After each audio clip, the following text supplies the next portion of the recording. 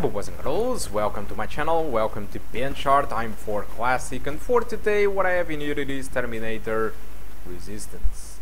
So Terminator Resistance, it is developed by Relive Entertainment. Oh my god. In case you don't know Relive Entertainment, hopefully I do hope you never played any game from them until now. Relive Entertainment, they are the developers of Rumble the video game. One of the worst games I ever played in my entire life. It is on-rails shooter, just like Virtua Cop or The House of the Dead. So you just need to point and shoot. Your character goes on and backwards and to the left alone. That's how an on-rails shooting works. I have nothing against on-rails shooters, but the game that did develop was simply horrible. But I will talk about the game later. So this is the settings that I'm using in this game. My objective in here was to stay between 50 to 60 frames per second most of the time. So I decided to go with a mix between low and medium, and I'm using 84% of resolution scaling, which means that the game is being rendered at 900p and then upscaled to 1080p. Alright, so the requirements. This game asks for an AMD FX 8350, so the Phenom II is completely below this, 8 gigs of RAM and an AMD RX 560 or better. The 560, I believe it's more in line with the same amount of performance that we have in here, and they said that the median settings 1080p provide 60 frames per second, although my test clearly doesn't show that. My test did show me that I'm having an average of 47 frames per second with a 1% low of 35. That's why I decided to go with my own settings with the custom between low and medium with 84% of resolution scaling. By using this one, I have an average of 59 frames per second with a 1% low of 42. All the tests was conducted on the first mission. If you want to stay only above 30 frames per second, I do recommend you to go with the high settings, but I do recommend you to drop down the texture quality to medium and it will be okay. And yeah, that's pretty much that. So yeah, I was successfully able to get a decent performance in this game with these settings.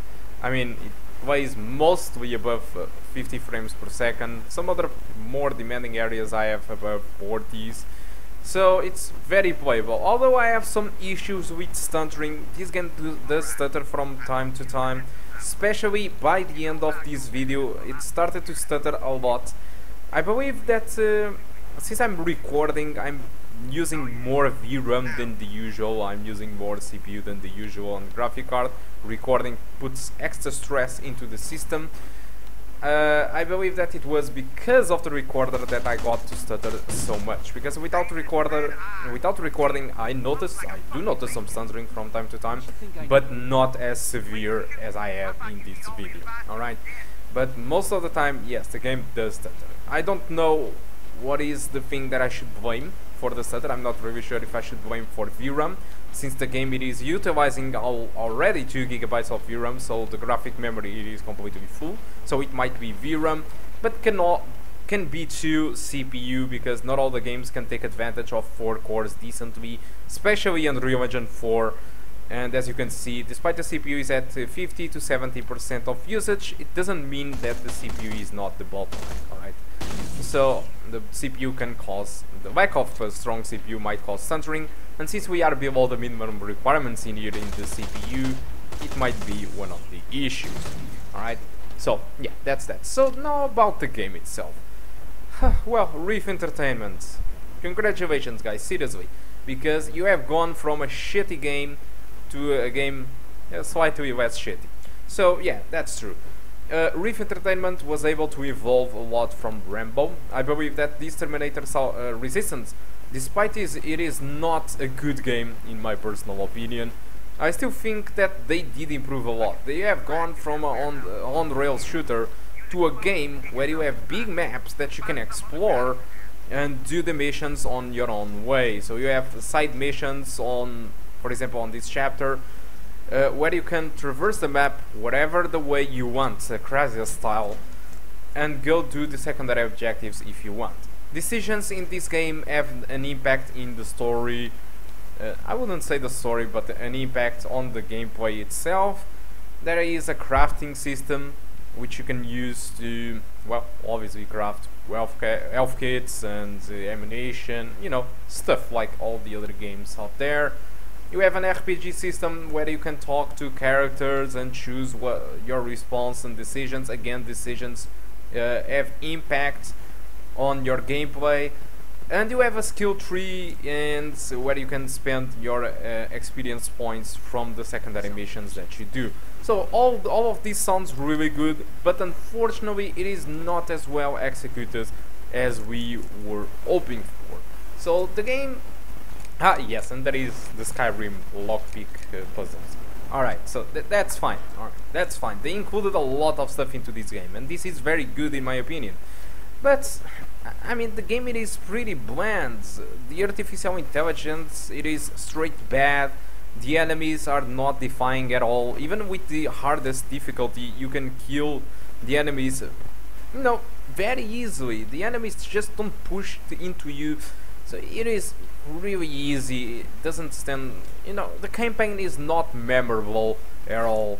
So that's a shame, because this is a game with a normal campaign of 8 to 10 hours.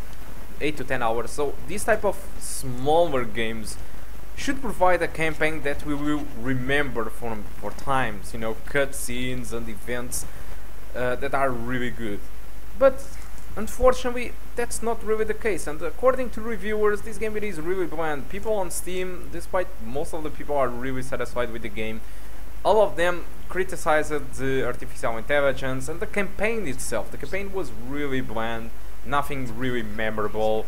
Aside, there are some stuff like some stories from the side characters that are probably much better than the current history, the way that they put it.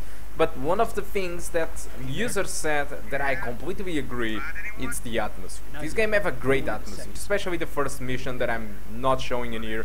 The first mission had one of the best atmospheres that I had. It was really great. Even this second level, it is not that bad. It feels really great atmosphere-wise. I think it's good. Although, as for the campaign itself, since not all the people are really satisfied with this, Metacritic gave a score of around 50s or 60s or 49. It was something like that. This is a pretty bad score, if you ask me, and the game costs $39.99, so I think it's a little expensive for a game that you won't be remembered at all in the next week.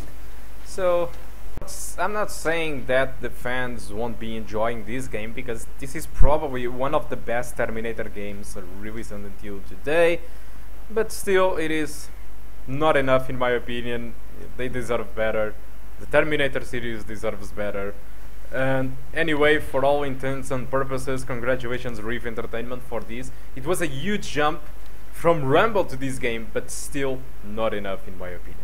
So guys, that's all that I want to talk about Terminator Salvation. Hope you keep enjoying the rest of the video, and I hope to see you soon. Goodbye.